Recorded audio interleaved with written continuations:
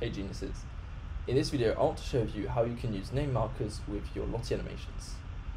If you've been playing segments of your animations before, you've probably been using arrays of frame numbers. Well, with this method, instead of using raw frame numbers, you can actually define names for the different parts of your segments and then use those to play these segments in JavaScript. So it's a much more time efficient and easier way to play different parts of your Lottie animations.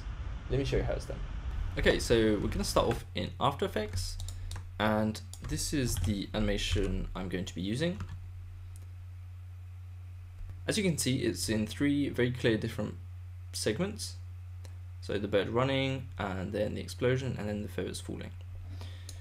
So I could, if I wanted to place different segments, I could look at the frames down here, and then go to the end of this segment, see that it's at frame 23, and then just define from 0 to 23, play this part, and then from 23 to 34, play the explosion, and then 34 onwards, play the feathers. An easier way to do that is to use named markers. So what I'm going to do is place a marker for every segment. So one there, and one there. And that's not all. We're going to have to double click on these markers, and then I'm going to add a duration. So I've put 10, and just so it's easier to drag it, so I'm gonna drag that out. And then the same here, just give it a duration. And then the feathers will stop around here.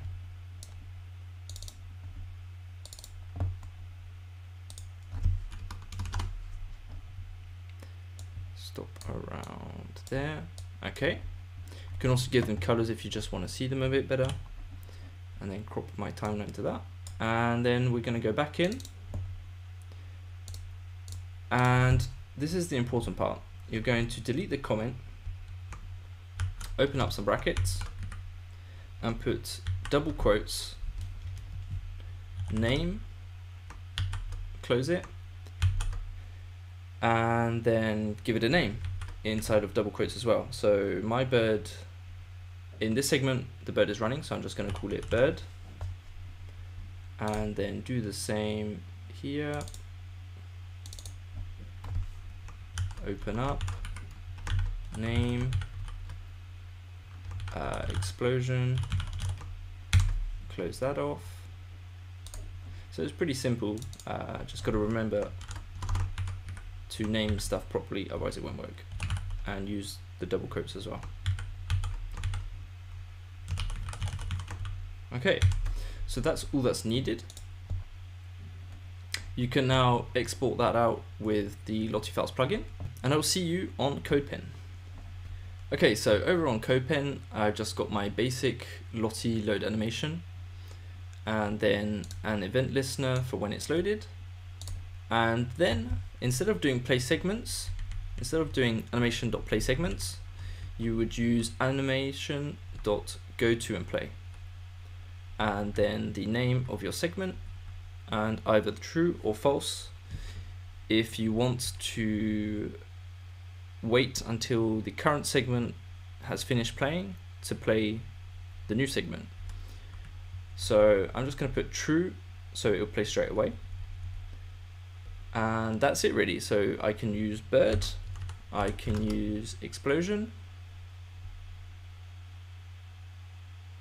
there we go, or I can use feathers. And as you can see, it's a much friendlier way than using raw frames, and it just looks a lot more explicit. So with that done, you can then perhaps integrate a few more different sort of interactions.